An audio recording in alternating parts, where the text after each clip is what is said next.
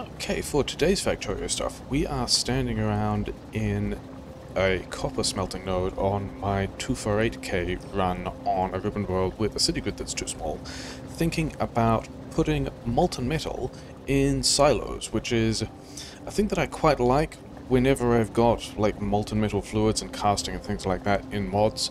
Maybe in a train station. Maybe the other thing I was considering was like having a silo down kind of between the furnaces and the casting elements, and we ended up not doing that at all and just making casting next to the furnaces, belts on a plate, inserters, chests, trains, splitters, very normal kind of station stuff. So let's talk about why we didn't do any of the I was going to say didn't do any of the fun, interesting things. There's a lot of other fun, interesting stuff in this mod, but we're not putting fluids on trains. So let's first of all talk about why I like putting fluids on trains, before we talk about why we didn't in the 248K mod. And the first element of this is kind of aesthetic. I just like the idea of a train hurtling around my rail network carrying molten copper at like 1,000 degrees Celsius. That just sounds like a disaster waiting to happen. That's obviously what's the thing I like to do, is just make things that are bad ideas. Also, yeah, Factorio fluid mechanics. This thing is going to hold its temperature forever. The copper in these silos is just like the temperature is a statistic of the fluid. It's just we don't have to worry about it losing that heat. It's just always going to be this terrifying disaster of a train hurtling around our rail network. So that's cool. The second thing, and the more practical thing, is like air quotes normal item belt inserter based station needs a lot of each of those things. A bunch of splitters, a bunch of inserters, chests, stack inserters. You do a lot of work to make sure that the various places that wagons go get an even balance of whatever you're putting into the station, and then a bunch of other work to make sure that there are stack inserters to transfer all the items onto this is actually real well timed. I had no idea it will be that well timed. Yeah, transfer the items onto the wagon as quickly as possible, and so that your train evenly fills and then unloads evenly. You get a similar kind of thing on the other side with mixers and stuff like that as well. And with a fluid station, you don't have to do that at all. Like we just saw this previously. You just like smash down a bunch of tanks. If the tanks can be next to each other, that's great for fluid balancing purposes. You need to line up the pumps with the wagons, and you can only have 3 pumps per fluid wagon. They'll each attach to like one of these balls on the fluid wagon. If we turn that off, yeah, the fluid wagons have like three sort of pump sockets. I guess there's probably a name for them. Whatever. So you can only get 3, but you mostly want to be pumping from tank directly to wagon anyway, and these things are still pretty fast. I mean, more on that later, but in terms of filling a 25k wagon, these things are pretty fast. You don't need to worry so much about balancing them, because they will like the fluid network will take care of that itself. I mean, I kind of bodged this one together, and this casting machine is right next to the silo tank with the fluid connection, so these things are not quite balancing because this casting element is using some of that, but whatever. And then for an unloading station, I would go in this grid, I guess, kind of here, and we'd flip these, and train station over here, which I don't know if bots have at the moment, and this would just unload, and we wouldn't have to worry about like buffer chests and making sure that each wagon can sort of access both sides of some belt, and then all the mixing. That one's failed, isn't it? That one's a fail.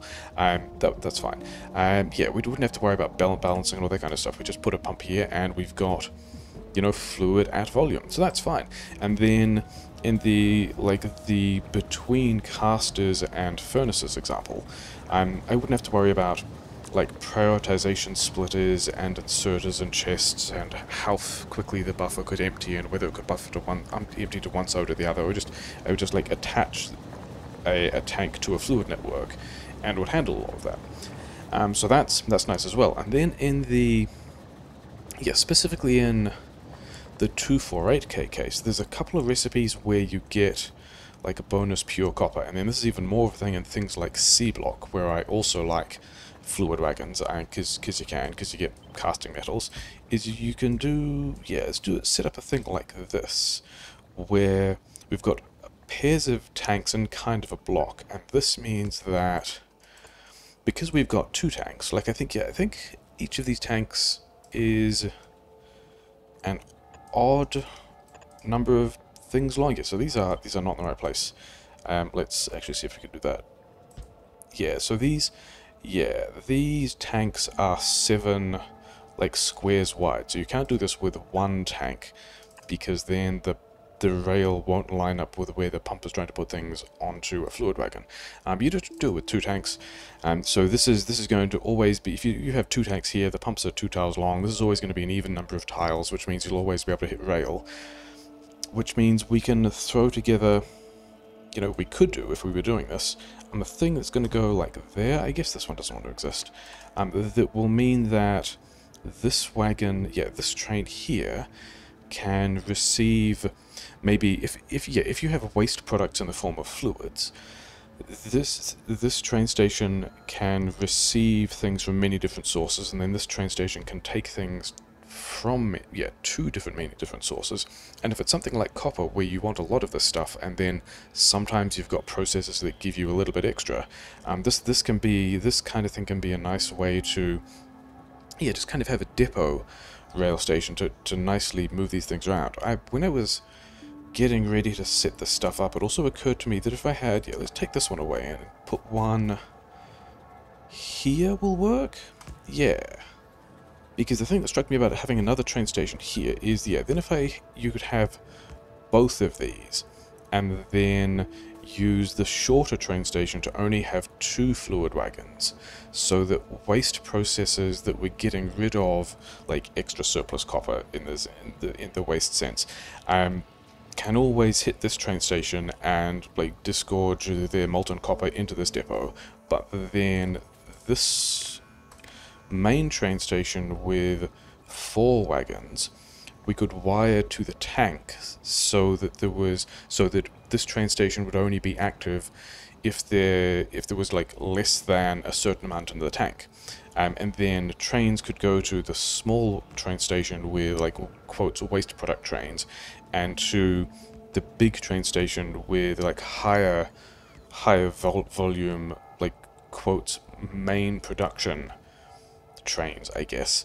And then like the main production would stop if these tanks filled up too much, but the waste products would always continue to run, and then all of these you would just have some other like depot where any node, any part of your base needing that material could collect it. And all of this is this kind of thing is a whole lot easier to do with just like here's a bunch of tanks than it would be to do an item based thing like this kind of twice, once to take things off a train and once to put things back on a train, unless you've got a mod to like gather chests or things like that.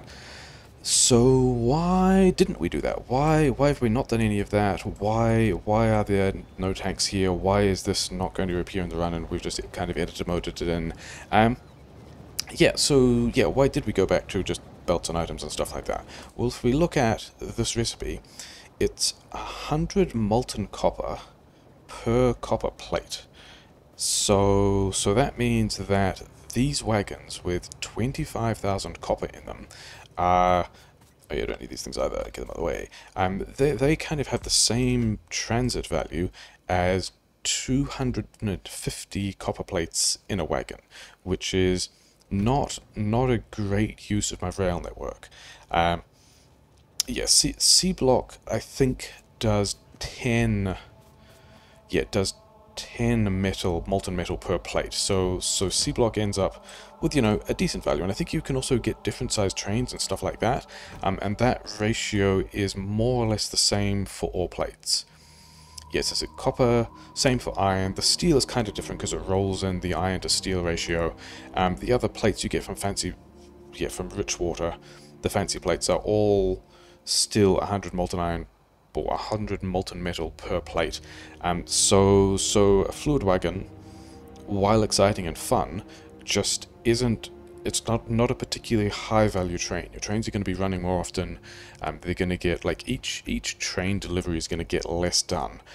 The second related point to that, which is basically the same point, and is the point about why, like, a liquid buffer down here didn't work, is that you're also looking at quite absurd rates of fluid throughput. Like if we've got 100 molten metal per plate, a yellow belt with 15 items is what, 1,500 fluid per second. Like that's already a significant fluid throughput. And this thing here of 4 belts is what, 6,000? And 4 yellow belts is not a huge amount of stuff. If we were going to say 4 red belts or 8 red belts, 12 or 24,000 fluid per second is like, that's into nuclear power plant steam and water fluid transfer of having to have different pumps for everything, having to have a bunch of parallel routes. That's like no longer at simpler than the whole splitters and stackers thing, stacking sort of things. That was the whole point of why we were going to this like allegedly simpler fluid thing anyway. So that's why, that's the things I like about fluid trains. Reasons why fluid trains didn't quite work here. So yeah, we're not gonna be doing anything quite as irresponsible as having molten metal just flying around our rail network. But I'm pretty sure that we'll be able to figure out other ways to be irresponsible instead. It'll be fine.